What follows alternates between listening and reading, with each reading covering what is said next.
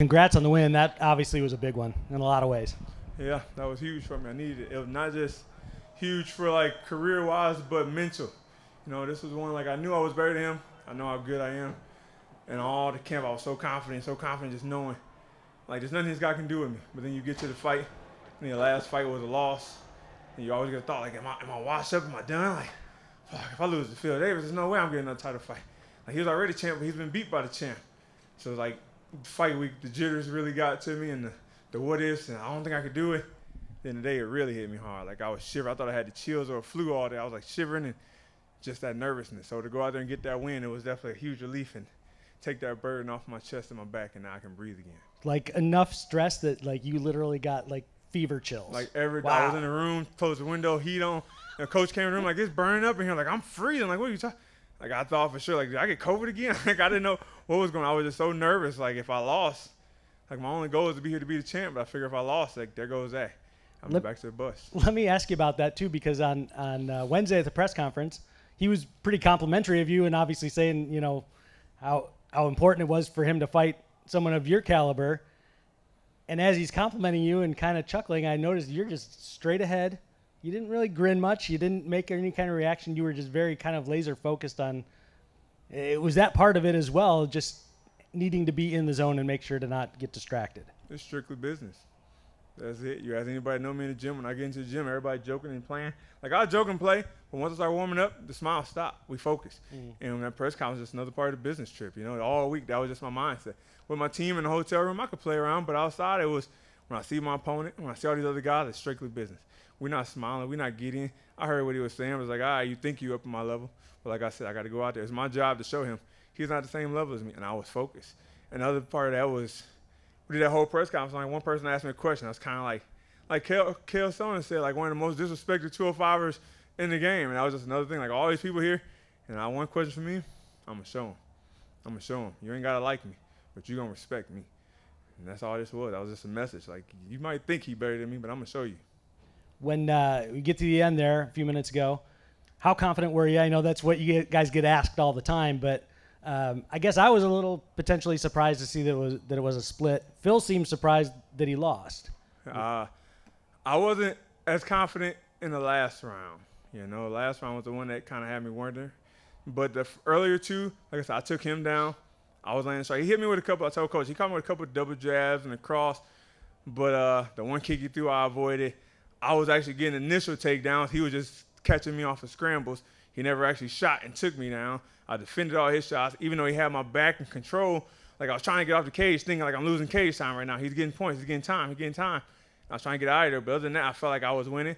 But when they said that one round, 29-28 to Phil, like, Bert said, don't leave it in the hands of the judge because they'll make you cry. But they got it right. I feel like you know what's next. You got to wait for the main event, right? But how confident are you that regardless of who wins in the main event, that you'll be the next challenger later this year? Well, I just talked to Kogan in the hallway on the way out the cage. Like, yo, Kogan, what we doing? Like, grabbed him in the face. He kept shaking his head. Like, don't shake your head. Tell me, what are we doing? He said, there's only one thing we can do. Like, there's nothing else left. Like, Tyler, like, and just shook his head. So that's it. And nothing else to do. I'm number one contender. Why would I go back and fight back to get back here when I just beat the number two? Just go ahead. We should have did the trilogy in the first place, but they already announced the Yoel fight. So hopefully Nemkov wins tonight, and we can do that trilogy. It'll be big. If Yoel win, or hopefully Nemkov's win, we can do the trilogy. But if Yoel win, I'm prepared to get the title. And do you have a time frame of when you'd like to do that? Like, do you want, if Nemkov's going to win, do you want to see him get it done in a hurry because you guys are on the same kind of time schedule and you could fight later this year without worrying about when he's going to be ready? I would like to fight again at the end of this year. I would like to get 2 fights this year, you know. But if not, it is what it is. But I'm going to wait this time until they tell me we got a date before I start training crazy. Like, I'm always training. But after the last fight, the first fight when I got the headbutt and the cut, and they told me the next morning, like, we booking it right away. So as soon as it's cut here, we're going back in. And so I went right back to camp and was training hard like we was going to get a fight in 2 months. Then 2 months later, they finally called me, like, oh, he had a visa. And before you know it, I was training for like 6 months straight, and I was wore out. So this time I'm going to do it right. I'm going to be prepared the right way. And then what goes different, if it's Nemkov again, what goes different for you the next time? Everything. I'm going to go back like it was the first fight. You know, the second fight, like I said, I'm not one to make excuses. I didn't have any excuses. It wasn't my coaches. It wasn't anything. The only thing was me. And then when I got to the locker room and people was texting me, oh, he's probably taking EPO. There's no way his cardio was up. He's doing this. He did that. He was greasing. He kept spinning his mouthpiece out. There's no way you couldn't grab him.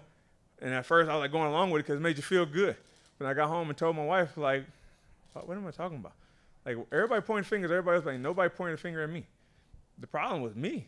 Like, I didn't train hard enough this camp. He outworked me straight out. That's it. Ain't no cheating. If he did, even if he was taking something, who cares? Yeah, Rocky was all natural and the Russian was taking stuff, but he worked hard. Even though that was a movie, that was my mindset. Like, I just have to work harder. Every time I did an interview, what you got? I got to work harder. And like I was telling them on the way over here, this camp, I worked harder. Usually I only work 2 times a day. This camp, I was doing 4 to 3 days every day. There was no break. Ice bath, eat, back to the gym. Ice bath, massage, back to the gym. Sauna, back to the gym. That was it. My mindset is I will never be outworked again. And that's all I'm going to do next camp, work even harder. Appreciate it. Thank you, man. Hey, Corey, appreciate your time. Congrats on the win, too. So, first, you're an Illinois guy. Did you feel the crowd behind you at all tonight? Oh, of course. Like, when I walked out, you can hear the pop, And the last time I was so, I ain't going to say upset, but I just didn't really want to come home. I didn't, because the first fight was home, I would have been excited.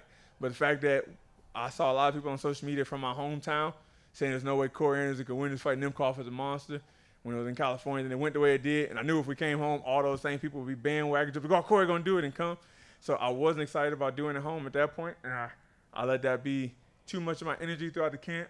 Like, just didn't want to be here. Not an excuse, just I didn't want to be here. As for this time, I didn't care who it was. I was telling my wife, we can do this in the alley. I just got to get back to the winner circle. Once I get back to the winner circle, it's going to be a whole different ball game. My mind going to be right. I'm ready. I'm fired up. Let's do this. And we got there home, and today it was cool to see all the love. I saw my old high school wrestling coach in the crowd on the way out. One of my old football coaches from JV was here. Just people I haven't seen since 2007. I'm seeing their face on the way out, so that it made me feel good to be here. Yeah, you could feel the everyone's breath was held while the decision was being named, and when the second your name came out, it was a big yell. Phil Davis shot for the first takedown, and you defended it well. And then you shot after that. Did you have a particular game plan where you'd rather keep this standing or on the feet, or did you feel comfortable no matter where it went? I mean, my game plan is always to be a mixed martial artist, The last fight I was against Nemkov, like I said, second fight, since the first fight we took him down so much, the game plan was like, we're just going to get him down again. It's going to be easy to get him down again. And we shot a lot with no combos, no punches, no setups, just shooting. As for this time, we're not doing it again. We spent a lot of time in the boxing gym, box sparring, getting my hands ready, getting ready for kicks, checking kicks, throwing kicks. If the initial takedown was to come from him, being able to scramble on top, and if opportunity came when he over-punched, shoot on him. But it definitely caught me off guard at the very first punch that he went underneath me. He was gone like a dart. I didn't even see it, to be honest. Like, I threw the jab and he was gone, and my body was just like, sprawl. And I happened to get out of there. So it worked out perfect. And then the other thing, too, even in this post-fight interview, you mentioned mindset. You've said it a couple times. Everyone likes to talk about the physical aspect of the game. Is there any mental preparation you do? And especially with the way the first Nemkov fight went and then the second, has your mentality changed at all throughout your career? I mean, mentality is the biggest thing. It is. You can be one of the greatest athletes in the world, but if you can't perform when it's time to get in the cage, that's a mental block. That's a mental problem. Like, I know a lot of college athletes, like guys I would wrestle in the college in the room, that was just phenomenal. Just anybody come in the room and they just dust them.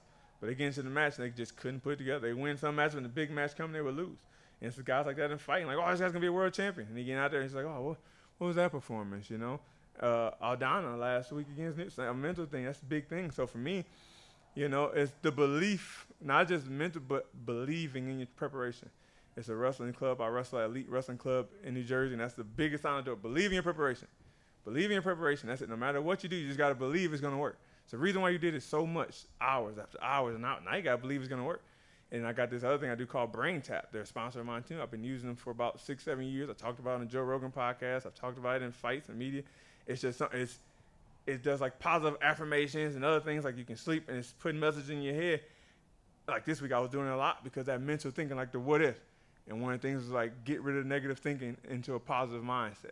So I was it was like 25 minutes and listen to it all the time before I go to bed. And I wake up feeling good and I do a great practice, and then if I go to sleep without doing that brain tap, I wake up again with that mindset like, oh, what if? And I put it back on and it was over. Okay. I did it again before I came to the arena, and I was just like, all right, we here. No more negativity. We can beat this guy every which way. Let's do it. All right, last question, then I'll let you go. Has that type of mentality and those different exercises that you utilize, has that been an entire career thing, or is that something you've learned as you've continued through this game? It's one thing I learned, I think it was after the Jimmy Manuel fight.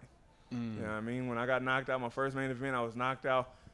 And I went back and watched that fight, and I know how much better I am than that. But the mindset, thinking like, oh, he's such a high-level guy, there's no way I can compete. If he hit me with that left hook, I'm going to go out. And exactly what he did, he hit me with the left hook, I walked right into it. It's like I talked it into existence.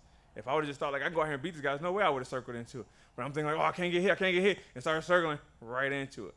And ever since then, like, he told me after, like, bro, you're a monster. Like, we were so scared of this fight. Like, I thought for sure he was going to get on the takedown and take me down, and I did not want to be on the bottom. But then I got in there, and I could see, like, you just weren't the same monster as we thought, and I just knew I could take over. And after that, it was like I got bigger.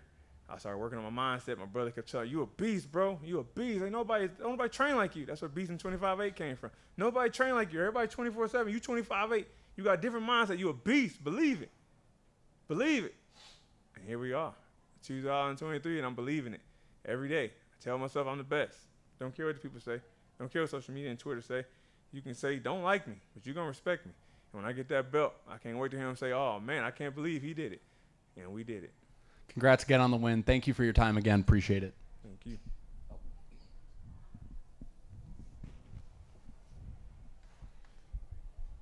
Just a quick one from me. You had mentioned how the Chicago crowd really got behind you. I was just curious, would you be interested in potentially fighting in Chicago once again later this year if it does happen to be that coveted title fight with Nemkov, or does the location not really matter to you as much? Location doesn't really matter. You know, for my wife's sake, I want to travel. You know, that's one of the perks of fighting. That's the perk of fighting. You get to travel the world, see different states, different countries.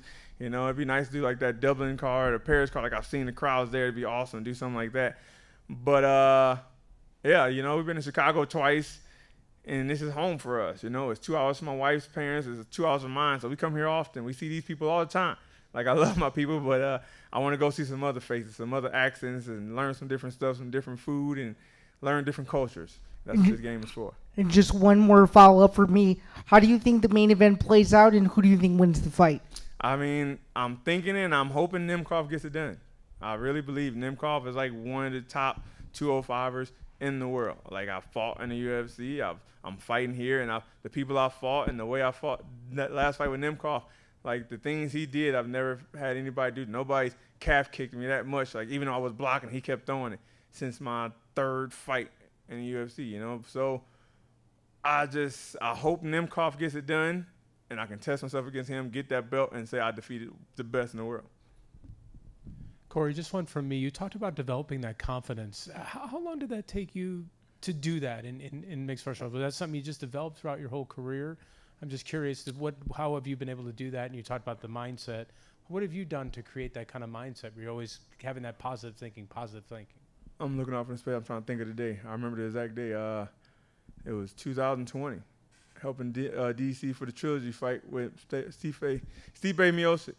I was out there. It was my first time sparring after getting knocked out by Jan Blachowicz, and I remember just being I was so scared to go back to sparring after getting knocked out, and I had like this whole hospital scare and all this stuff later on.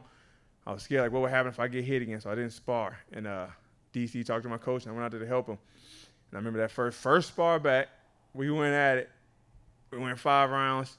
And I remember we got in the car, and he did a little Instagram, like, yo, we just did this good work, blah, blah, blah. Corey, my man, this dude's a beast. Then when he got off, he looked at me like, no, I'm dead serious. Like, you're a beast, bro. Like, only person that can go 5 rounds with me like that is Cain Velasquez.